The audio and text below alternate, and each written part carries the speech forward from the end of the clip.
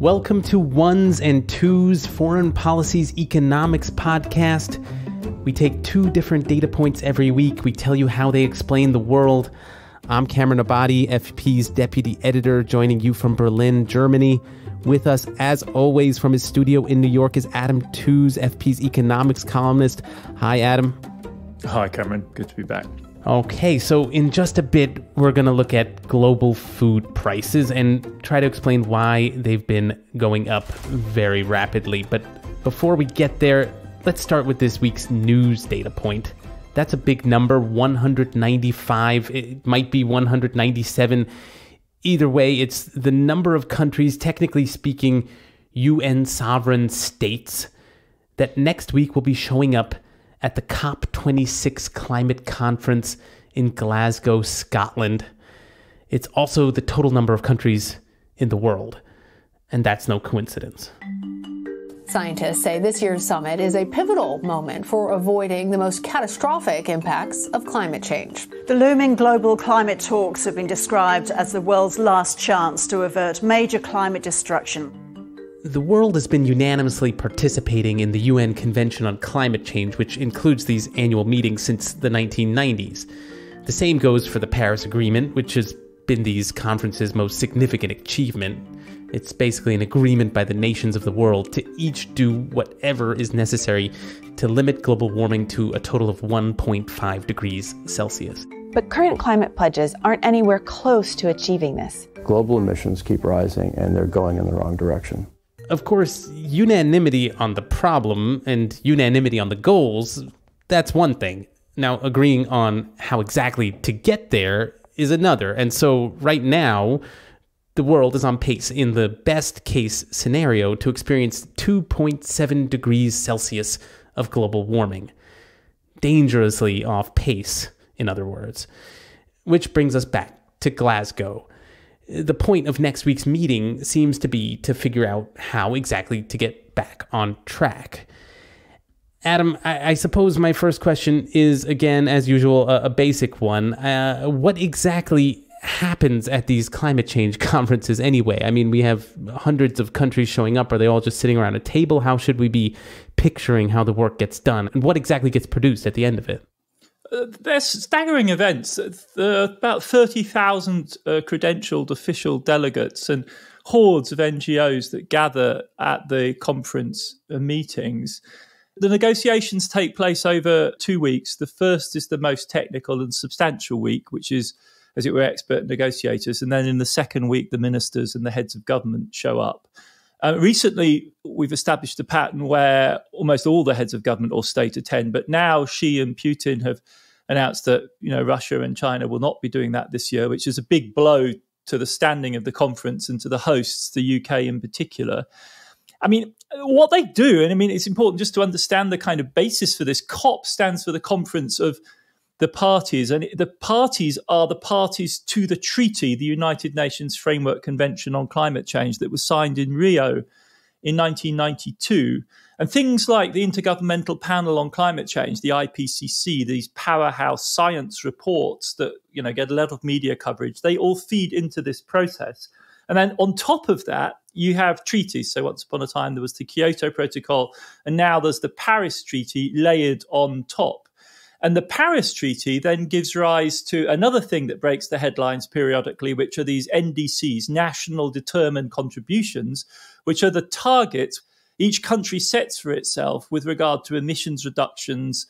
The two target dates, 2030 and 2050. And we've seen a lot of countries committing to net zero by 2050 and to 50% plus by 2030, all relative then to different benchmarks. In the US case, it's the early 2000s.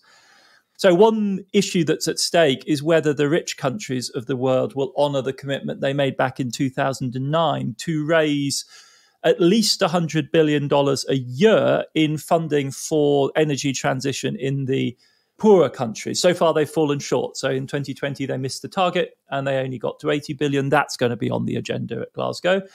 If that sounds a little low, $100 billion for the whole developing world, it is. The IEA thinks it should be trillions per annum, and we're miles away from that, but that's all that could be agreed. An even more controversial issue are reparations, in a sense. damages to be paid by the rich countries which are responsible for global emissions to countries which are basically going to be swallowed up by the rising sea levels. That's absolutely toxic in political terms, but will no doubt come up and may help to logjam the Glasgow negotiations. So the way you're describing this kind of sounds like the epitome of multilateralism. I mean, there's unanimous global participation. Everyone is formally equal. We have all of these scientific reports that are describing what needs to be done technically. But I mean, how does all this intersect with real power politics? I mean, in reality, some of the countries that are showing up matter more in these negotiations than others, right?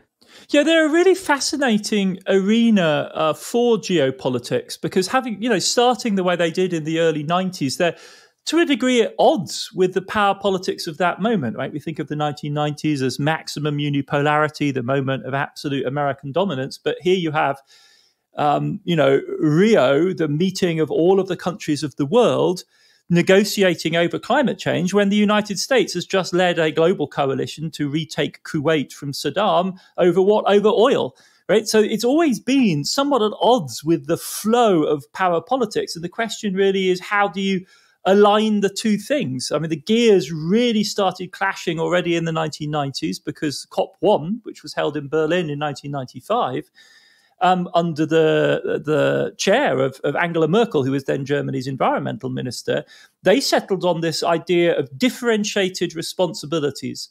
So common but differentiated responsibilities. What that means is that the countries that signed this treaty all agree there is a climate problem, but then responsibility for dealing with it depends on your income level. And the principle that the Angela Merkel negotiated as chair and the Europeans recognized is that the rich countries should bear the burden of making the adjustment. The question of the last couple of years has been really, how do you bind those big players into the story? And that's why Paris was so significant in 2015, because that's the first agreement in which everyone agrees to do whatever they nationally determine they're able to do, which means something. It doesn't have to be much, but it needs to be something. So India, for instance, doesn't target its total emissions. It targets the emission intensity of its economy, and it promises to bring that down.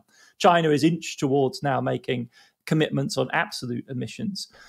I'm still having trouble picturing how this works, though, Adam. I mean, these climate conferences don't have any centralized body that can punish or threaten or cajole the participating countries that are showing up. So, I mean, what is the mechanism at the end of the day for getting these countries to make and hold their commitments? I mean, what's the mechanism for enforcement here? Is it all just a kind of peer pressure when they all show up every year?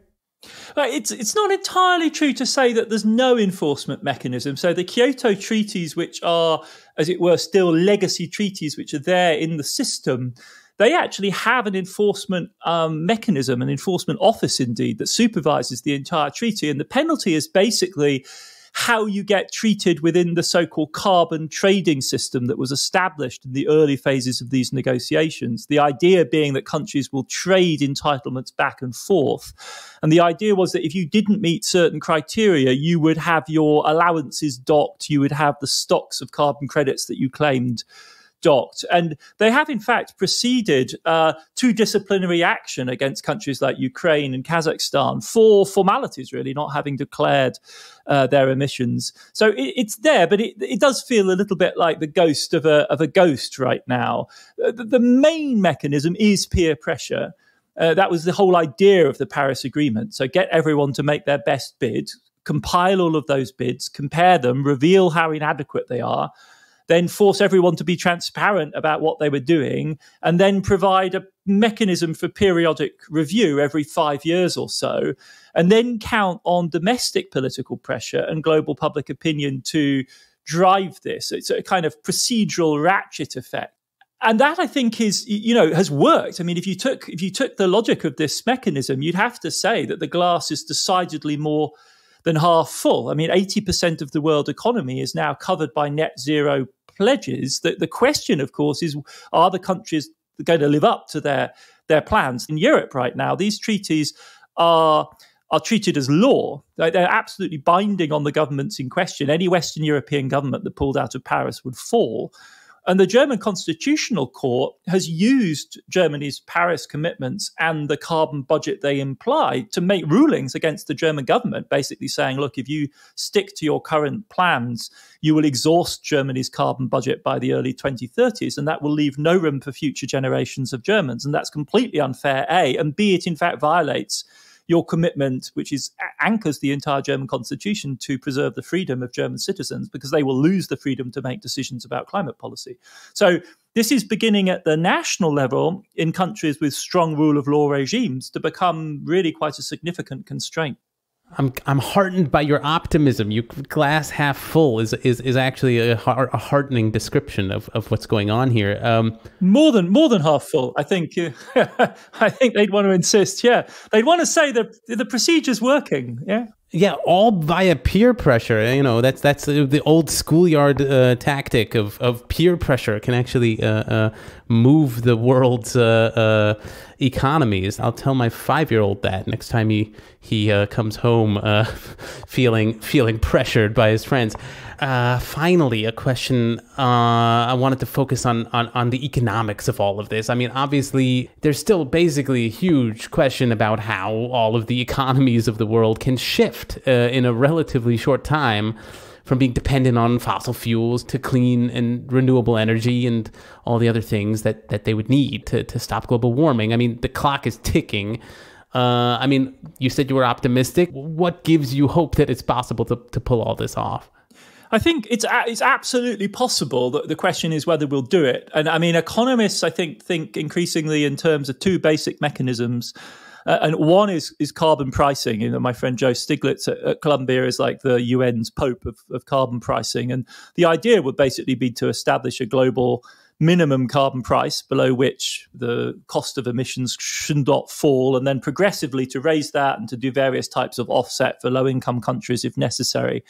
That requires a lot of architecting, and it relies on the assumption that prices are enough to move patterns of supply and demand. And many people, I think, regard that as quite a tall order. Another, I think, to my mind, I find this much more calming as a way of thinking about this, is to say the problem basically consists of 5 bits, right? Electricity generation, transport, industry, housing, and agriculture.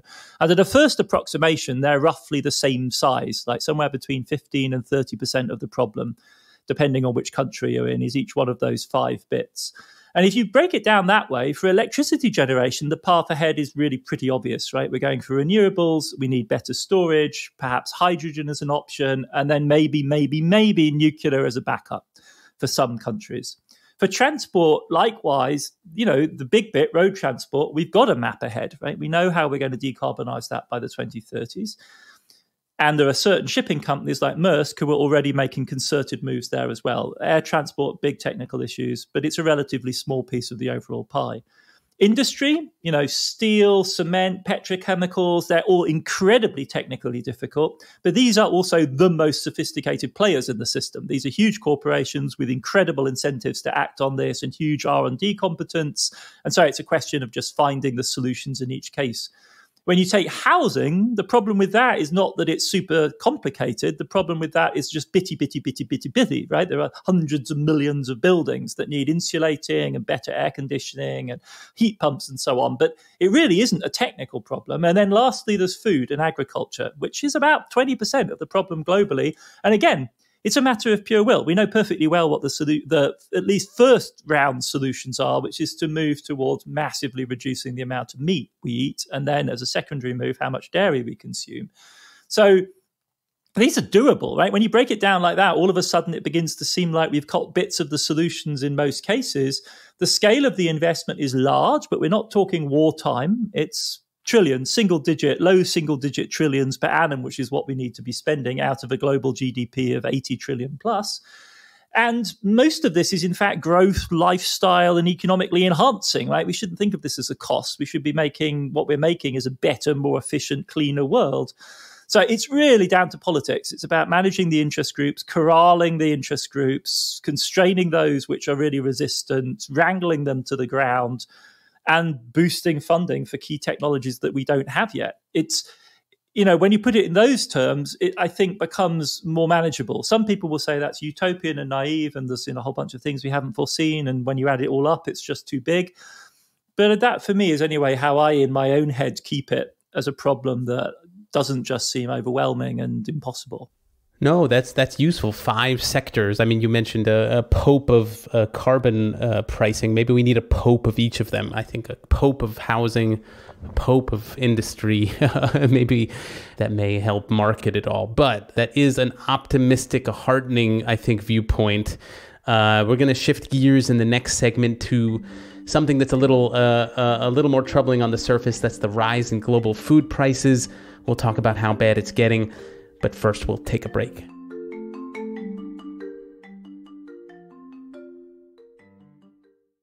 Welcome back to Ones and Twos. Okay, Adam, let's get beyond the headlines.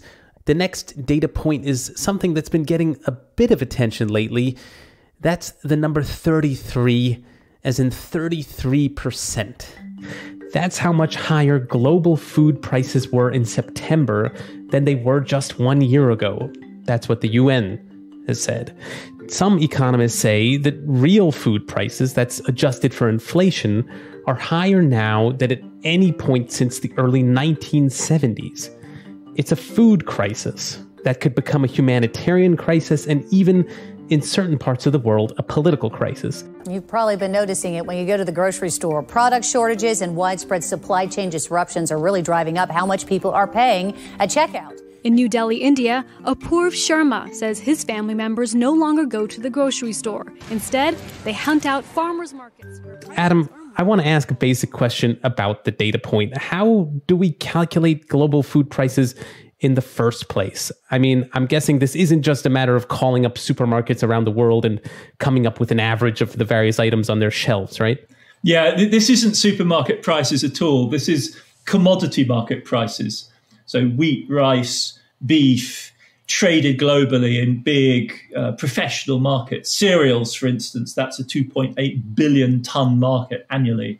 What's being reported are benchmark export prices. So these are producer rather than consumer prices. Now, obviously, the two are related, but they're related with lags and loads of intermediaries in the supply chain. Think of it as a sort of concertina or an accordion. And right now, consumer prices in the US are rising only by about 3.8% year on year, whereas farm prices in the US, which are closer to this UN number we're talking about, have risen by 20% since last year. And there's the whole wholesale chain in between. So it's an indirect relationship. In fact, the FAO, the Food and Agriculture Organization Commodity Index, which is the one that's commonly cited, consists of 95 separate price quotations for 24 separate commodities, so beef, for instance, or wheat. And those are then grouped into 5 basic food groups: cereals, vegetable oils, sugar, milk, meat. And those are then pulled together using a weighting scheme. So you attach more weight to meat, which is so expensive. It accounts for 33% of this index, and cereals are 29%, and so on. But apart from that, as you were saying, the crucial thing is really what we're benchmarking food prices against. So the 33% number is relative to last year.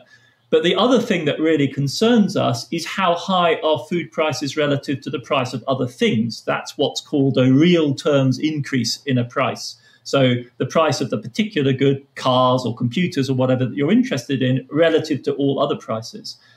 And the dramatic story that you're referring to that's been going through the media is that food prices are higher in those terms, in real terms, than at any time since the early 70s. And the early 70s, folks who are old enough may remember, was a period of really serious global food crisis. This is the worst period in Calcutta, for instance. It's when Mother Teresa became a global icon because there was famine in many parts of the poorest countries of the world. And that would, of course, therefore, if that's where we were back to, be very dramatic. But it turns out, and I've been doing some digging on this, that finding depends on comparing food prices to the price of manufactured goods.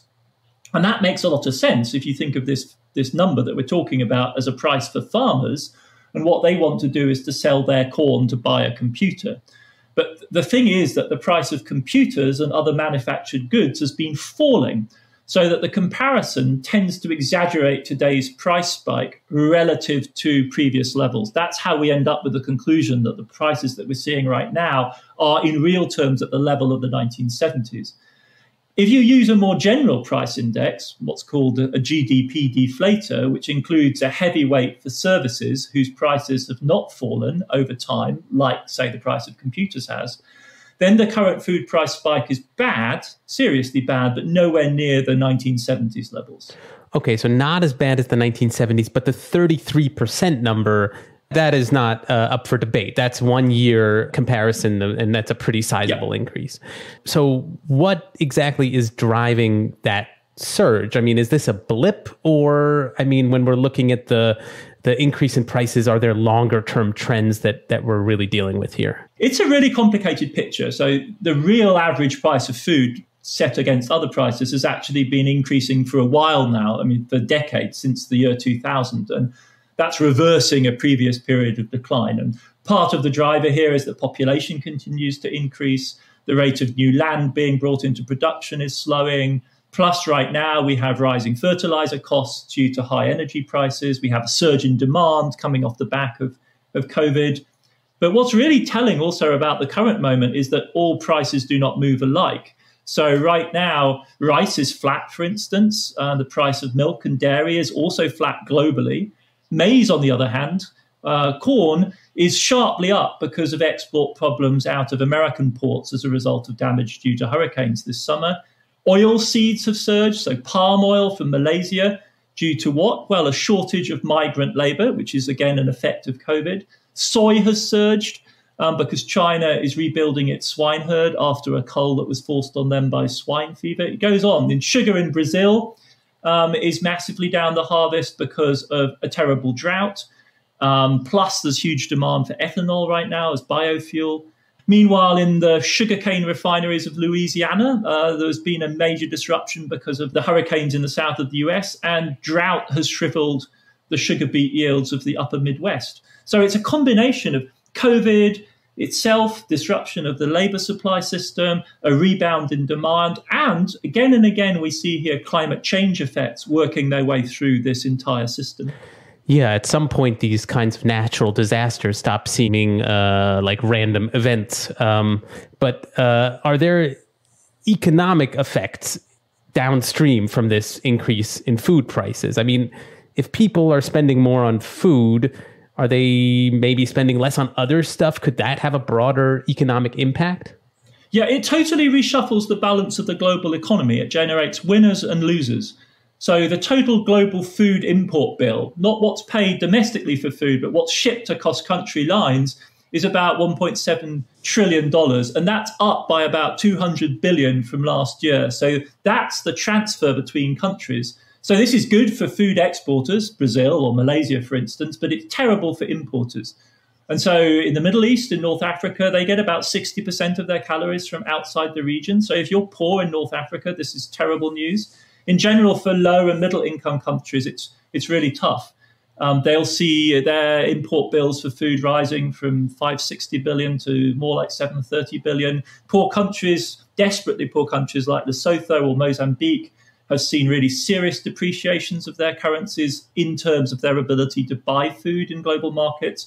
Closer to the United States, El Salvador faces an import bill for food which in 2020 came to over 80% of its foreign exchange reserves. So it's in real trouble. All told, UN agencies estimate that worldwide, between 720 and 811 million people face hunger last year and coming into this year as well. That's hundreds of millions more than we anticipated in 2019. About 3 billion people worldwide simply don't have the means to afford a healthy diet, setting aside the question of whether they can feed themselves at all. And bringing that home to the US, right now, in recent weeks, about 8.6% of the American population reported that in the previous week they didn't have enough to eat at some point in the week. That's 28 million fellow Americans in this situation. That is a stunning scale of a crisis. It does beg the question of how it could possibly be solved. I wonder whether it's imaginable that entrepreneurs would sort of fill the gap here. I mean, presumably there's a lot of money to be made in figuring out how to make food more efficiently, more cheaply, it getting to people who need it. Is this a situation where producers of food are trying to innovate, or do they know they're going to get paid anyway by the people who need food and they don't need to bother trying to innovate? Yeah, I mean, when we say producers, entrepreneur, businesses in this context, right, I mean, we're talking about a hugely diverse mix of big agro businesses on the one end of the scale and tiny, small peasant farmers on the other hand. In Latin America, one of the major zones of global agricultural production, we're expecting an expansion in cropland in use of about 5 million hectares over the next decade, which is a big headache environmentally. That transfer in land use is where a lot of the CO2 emissions for the South American countries come from. Elsewhere, the key is increasing yields and the intensity of production. And that takes inputs. That takes modern seeds, fertilizers. Those are all part of industrial supply chains, and they're expensive. And the problem is that the greatest scope for really big increases worldwide in yields, in productivity, is in India and in sub-Saharan Africa. And the question there is really whether they can get the investment they need. The demand is there, the opportunity is there, it just takes that initial investment. There's a notional commitment on the part of African countries, African governments, the so-called Maputo Agreement, which commits them to investing 10% of public expenditure on agriculture and farms so as to ensure that this vital sector gets the priority that it needs. But they're very far away from actually achieving that. And so with global population heading from 7.8 billion today to 8.5 billion by 2030, the prospects are really for a gradual tightening of this balance and a steady increase in prices. To be absolutely honest, production increases might not really be our top priority because there's such horrendous waste in the global food chain that if we were able to optimize that in various ways, it would give us all of the increase in supply that we actually need. So I want to end with a historical question. And that's Adam, do you know whether there's a strong link between accessibility of food and political stability? I mean, it reminds me of, on one hand, Marie Antoinette saying, let them eat cake, and that sort of being on the precipice of the French Revolution. I know the Arab Spring protests in 2011 were sparked by bread prices going up. I mean, is this a broader historical trend, food crisis leading to political crisis? I mean, it certainly is. If you think classically, say, of the Russian Revolution in 1917, it famously started with a bunch of very angry working class women in a bread line in Petrograd in St. Petersburg. But you don't need to go back into the distant past. This year, 2021, we've seen food protests in several countries. Sudan, Lebanon, South Africa, Cuba all come to mind. They've all seen major protests. Now, all of those are also troubled countries. But what happens here is that food prices act as the spark, if you like. And an absolutely classic trigger is when governments back away from subsidizing food. So to retain legitimacy, governments under pressure often buy food on world markets and then sell it at knockdown prices into domestic supply chains. Or they provide targeted assistance for food purchases. In the US, that's food stamps, right? So the US provides food stamps to 40 million people currently, and that's going up under the Biden administration to cover these increased costs. But if you're a poor country and world prices are soaring as they are right now, then that subsidy gets more and more expensive. The gap between what you're getting back from your citizens when they pay for their food and what you're having to pay gets larger. And at some point, you face the choice, either a fiscal crisis or a food crisis. And when then you decide to cut the subsidy, which several poor countries have been forced to do this year, then you get an outcry. So what for many of us just seems like an unalterable natural fact about the world and something we might notice but isn't really going to drive us to protest suddenly becomes acutely political. Well, there you have it. It sounds like we should all prepare for maybe some more political turbulence in the months ahead. But we will leave that data point here right now. That will do it for today's Ones and Twos Foreign Policies Economics podcast. I'm Cameron Abadi.